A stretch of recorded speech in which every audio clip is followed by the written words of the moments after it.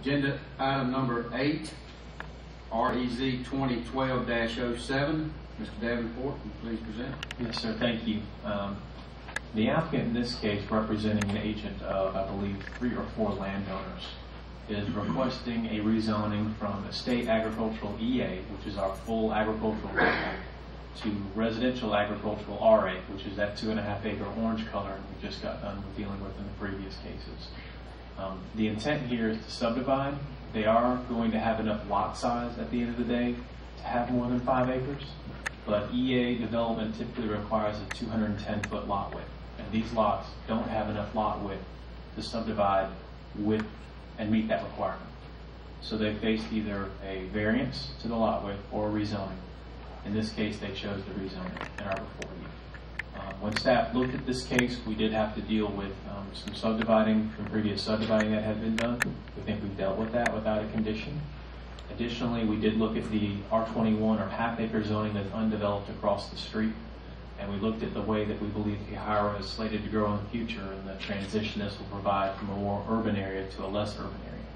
So with those factors in mind, we did find it consistent with the comprehensive plan and recommend for its approval.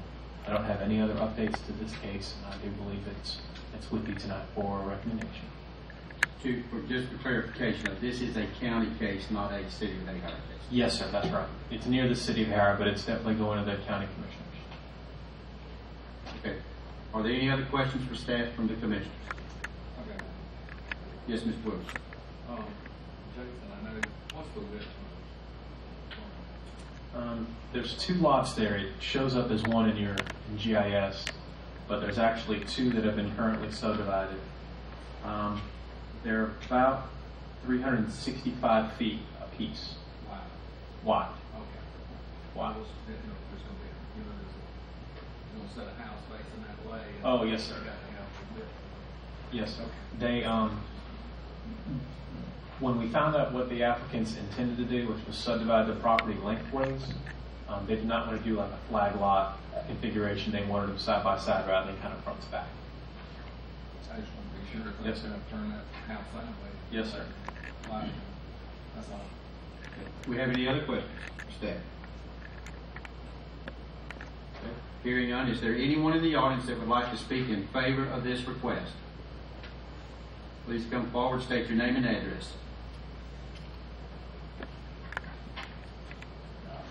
Nathan Smith, 3890 Island Creek, Valdosta, Georgia.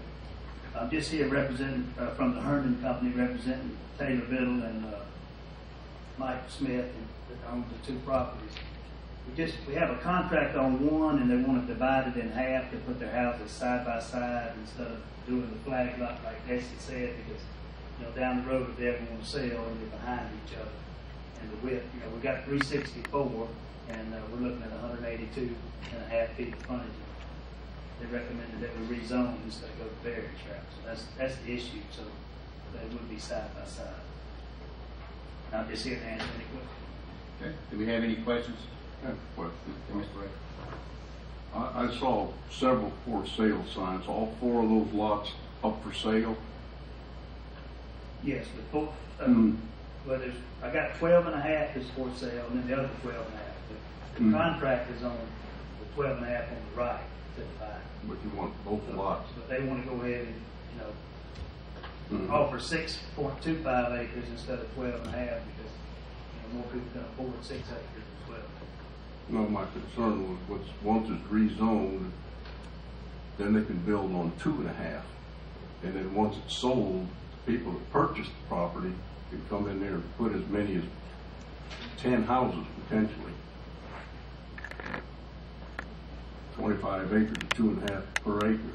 Now I realize what you said here. You just want to build 2 houses, and the other is up for sale. That's right. I mean, it could easily be just 3 houses on these 2 lots. I mean, we're looking at maximum of 4 lots. Would conditions upset your plans if there was conditions on there no more than 4 in a row across the? I think that'd be perfect for me. Well, that would eliminate the possibility of somebody re-subdividing after it was sold. Just curious about it. My owners wouldn't have a problem with that. Okay, are there any other questions for this speaker? Okay, thank you, Ms. Smith.